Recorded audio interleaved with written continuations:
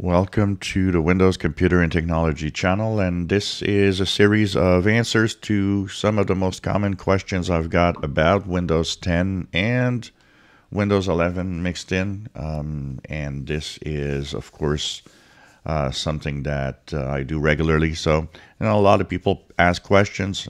Sometimes I answer in the comments, but I often like to do these videos that will explain, because a lot of the questions I get a lot of times, and there's some of these questions are good, and I know that a lot of people are asking themselves the same thing. So the questions for today, the first one is about the yearly update to Windows 10. A lot of you have been asking me what exactly will that be. Is it going to be like a really big update that's going to take a lot of time? We don't really know at this point, but I don't think that this is going to be really big updates.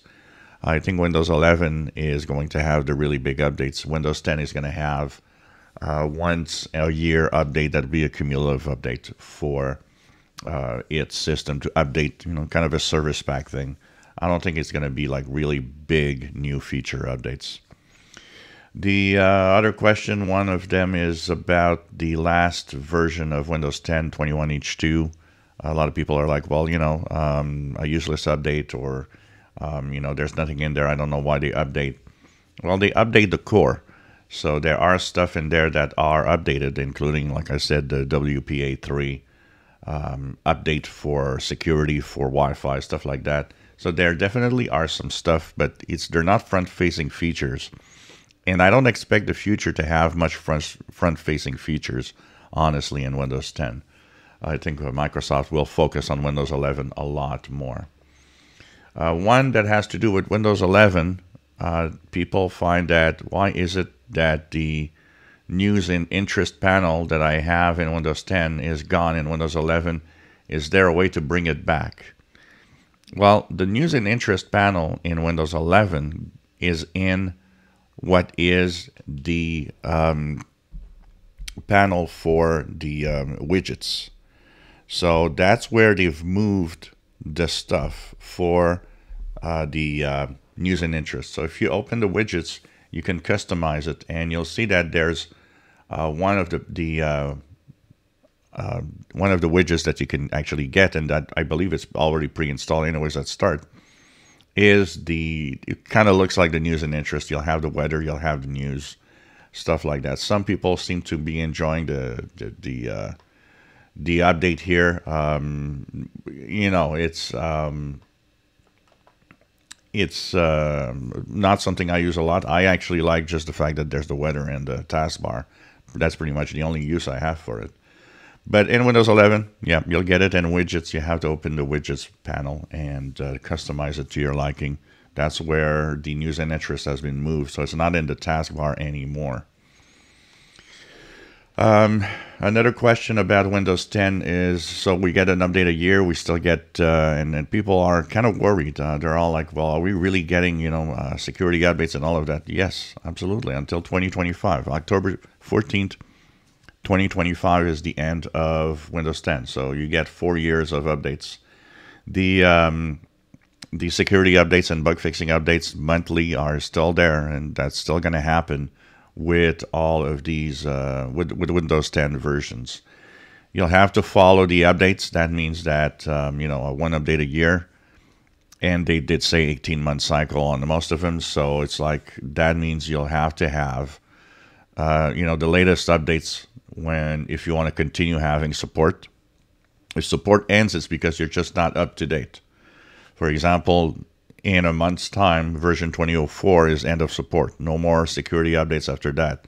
It's not because it stopped for Windows 10. It's just because you need to update yourself to the latest version. And that's it. Some people, I got a few questions about people stuck in older versions than version 2004, like 1909, for example. And they've never been able to update to anything else. It's extremely important, if you're stuck on an old version before version 2004, to update to something recent, because you're not getting support and security updates that means you're at risk and getting more and more risky as time goes by with each Patch Tuesday updates. So it's important to know that. One question that popped up from someone that has a compatible machine with Windows 11, but has been running Windows 7 still. And that person has been running Windows 7 with the security updates for the extended Windows 7 updates. So he is safe because of that. He's got these enterprise updates. And he was wondering if the loophole for free update to Windows 10 still worked. As long as you have a key, a Windows 7 product key, the loophole is still open. You can still go from Windows 7 to Windows 10. And if your machine is compatible, you will be able also to move from Windows 10 to Windows 11. That's going to work. So your Windows 11 update is still going to be free because you updated Windows 7 to Windows 10 for free. So that's going to work. A lot of questions about, how long is the free upgrade from Windows 10 to Windows 11 going to be? Is it going to stop at some point? Are we going to be charged at some point?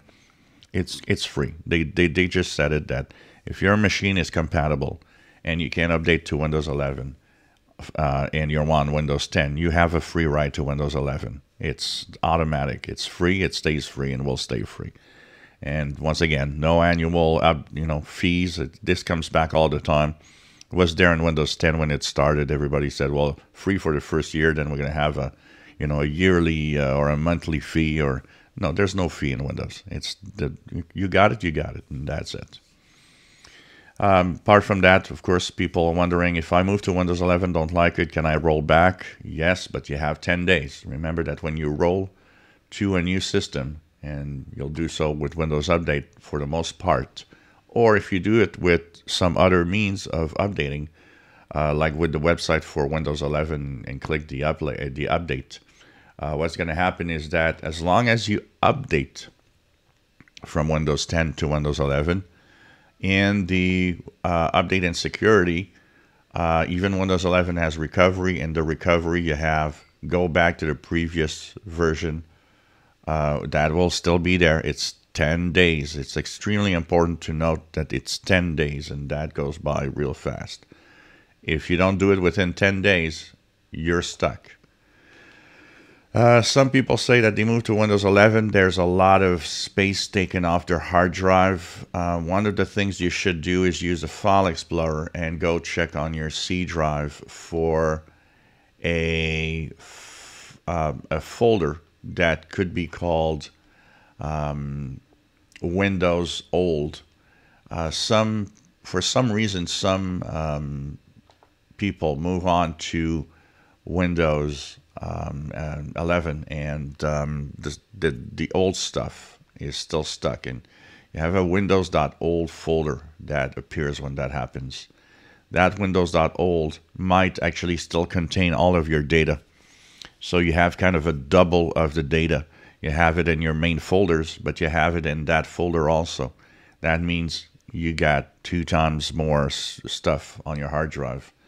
Once you've updated and you know that you're okay in Windows 11, you can delete what's in Windows.old. It'll be okay. This is really in case you roll back. Windows.old is really the rollback option. If you roll back, it's going to check what's in here and put everything back in where it actually goes. But for some of you that might have smaller SSD drives, for example, it could be a problem. And so just check for the Windows.old folder, and that'll be okay. So these were the questions and answers for today. If you have questions, you can ask them in the description below, in the comments below. And from time to time, I make these videos explaining some of the stuff that people want to learn about Windows. If you enjoy my videos, please subscribe, give us thumbs up. Thank you for watching.